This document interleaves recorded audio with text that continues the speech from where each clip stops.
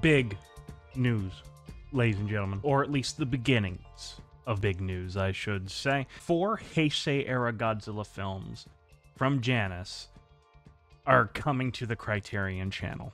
To read exactly what they posted, quote, "Following a 9-year absence from the screen, the King of the Monsters roared back with a vengeance in 1984 with the return of Godzilla, inaugurating a new era in the ramping reptiles mythology.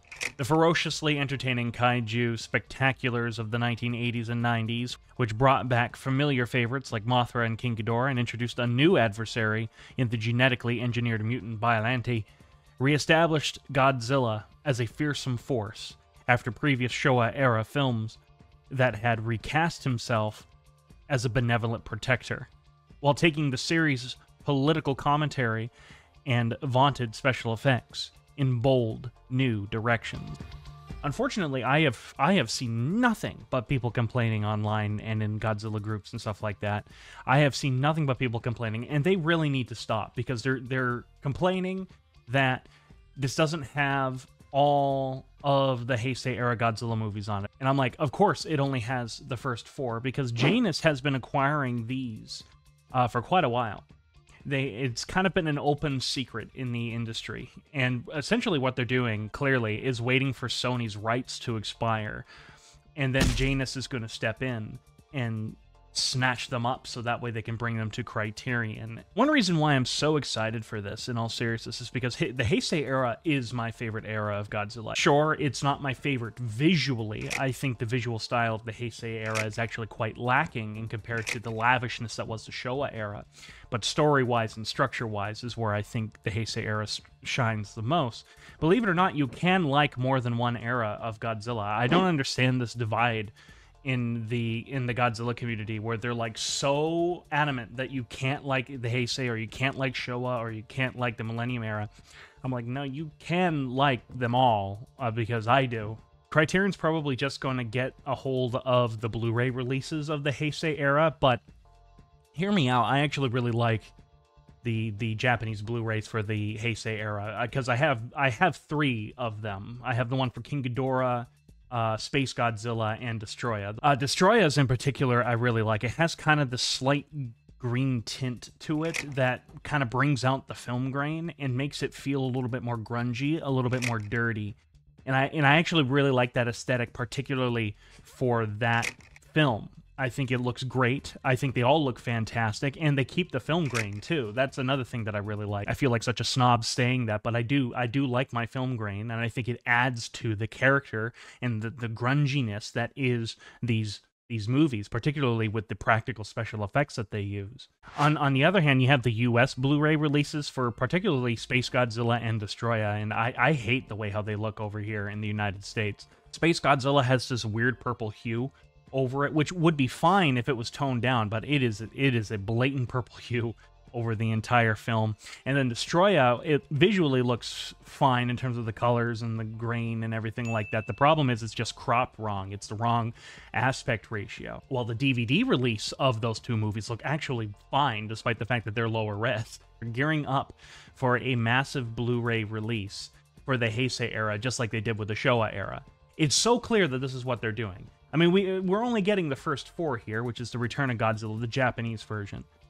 Godzilla vs. Biollante, King Ghidorah, and then Mothra. And I'm convinced that Toho is going to allow them to do what they did with the Showa era. I mean, why not? It's just more money in their pocket. I'm curious if they're going to do that with the Millennium era next, because, I mean, it would be great if they did, but it's also a very modern... To me, even though it's something like 20 years old now, it's more modern, and Criterion tends to go with more classic movies. Not always. There are exceptions. They do have some modern films. The Curious Case of Benjamin Button, I remember being really surprised that Criterion would even bother to release, but they did. But I'm not going to hold my breath yet. Not until I get that Janus is acquiring some Millennium Era Godzilla movies, will I start going, yes, this is exactly what they're going to do. So I hope they do. And the Blu-rays of the Millennium Era also still look fantastic. I mean, the one for Godzilla 2000 is a little too green and dark for my liking, but the one for GMK against Mechagodzilla and Final Wars, they all look gorgeous, and they have the right amount of film grain present in all of them. The grunginess of Final Wars, it keeps that, which I love. You know, it doesn't try to clean it up, and that's what I admire about those Blu-rays. Ultimately, we don't know what prints that they're going to use. Maybe they are getting a 2K release, even though I think we would have, like, heard of that. I mean, look at the Showa era 4K releases, which are gorgeous, by the way. Criterion is going to use whatever Toho gives them, and we're going to have to put up with that. Toho continues to have their iron fist over the big G, and that is not going to change anytime soon, so we need to just accept that right now. And in terms of that, I don't think it'll be any different than the Showa era Criterion set, where that used very much so, with some slight modifications, the Toho Blu-ray prints of the movies, for good and for bad. And believe it or not, I do think there is a lot of good to come from those prints of the movies. Just there's quite a bit of bad we got to take with it. As far as special features go, with this list that they have, which again is just going on the Criterion Channel, nothing has been listed. That didn't surprise me at all. Again, some people are bitching about that too, but I'm like, look at the Showa era series that they did. It had hardly any special features on it at all. Did you really expect any different for something like whatever? There might be a few things dropped here and there, certainly probably a couple trailers, maybe a few archival interviews with the makers, which would be really cool. I'd love to see ones with Takeo Kawara and Koichi Kawakita and Kazuo Omori a lot too, because I'm genuinely fans of their work. And I want to hear what they talk about, especially with the tight deadlines and stuff like that they really had to work with, and just how excruciating the process was. I genuinely want to hear more of the story, so I'm hoping we get at least a couple of archival interviews with them. I really like that special feature on the Showa era one with the interview between Yoshimitsu Banno and Ishiro Honda. I really love that one because it really gets into the mindset of both filmmakers. I would love to see something similar, because I know they produced them, with the Heisei era filmmakers as well, because it's an entirely new generation and you feel it. And that's one reason why I love the Heisei Godzilla films so much. It was the Godzilla films of my generation, so ultimately I won't care, because unlike the Showa era box set, which I don't actually have, I don't actually own that box set, and I'm not planning on owning that box set because I have all of the other Showa era Godzilla movies multiple times on digital and physical media.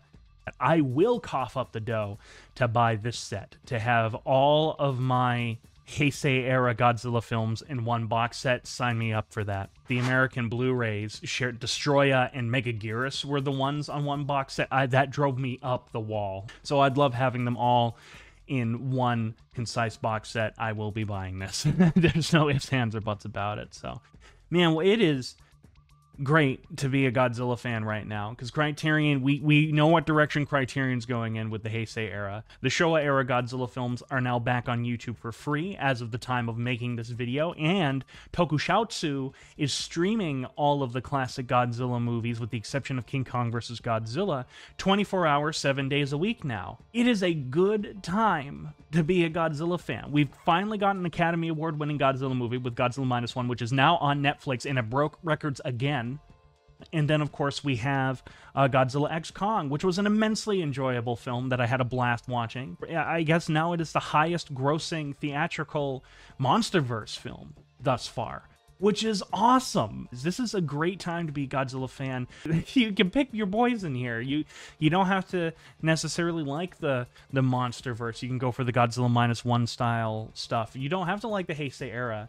You can go watch some of the Showa era stuff. I'm loving that everything is now starting to accumulate together finally, because for a long time it was hard to get your hands on the Heisei era movies. Those used to be the most readily available ones out there, and now suddenly they became so hard to find, when it used to be the Showa era that was almost impossible to track down. Now it's the complete and total opposite. Oh, I'm so excited for this, guys. I am so excited. Yeah, well, I have prattled on long enough. Short, concise video. You know, in the end, all my social media is in the description below. This is Adam Noyce of AN Productions saying sayonara.